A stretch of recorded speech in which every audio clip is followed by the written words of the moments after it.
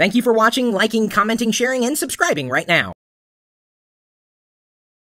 Tag, you're it. That's right, it's the game of tag, and it's evolved now to your desktop or the internet. We had a user swing by the chat room the other night. Unfortunately, I didn't catch his or her name, and they were asking specifically about software that they could use to tag their photos. And then, more importantly, what is tagging to begin with? They knew it was important, but they didn't quite know why and how it was relevant. When we talk about tagging, specifically related to files, either on your computer or on the internet, we're talking about ascribing keywords to them.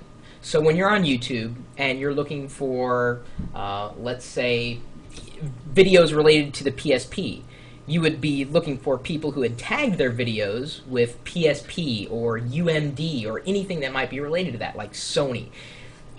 These keywords or tags make for an easier discovery of media on the internet.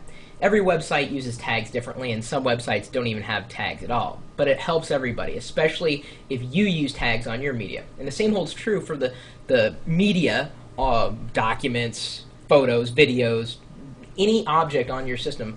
If you tag it, then when you need to find that information again, it'll be easier to find. So think about it almost like categorizing your information in a very loosely structured way.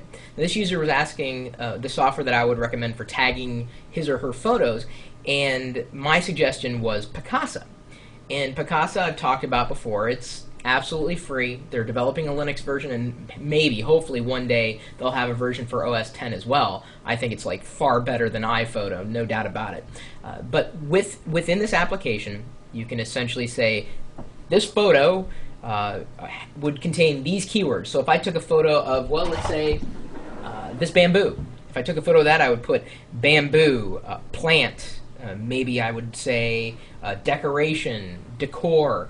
I would put keywords that I would use to describe whatever it was that I was trying to describe. So when I needed to find it again, if I remember just one of those tags, I could easily find it in the application.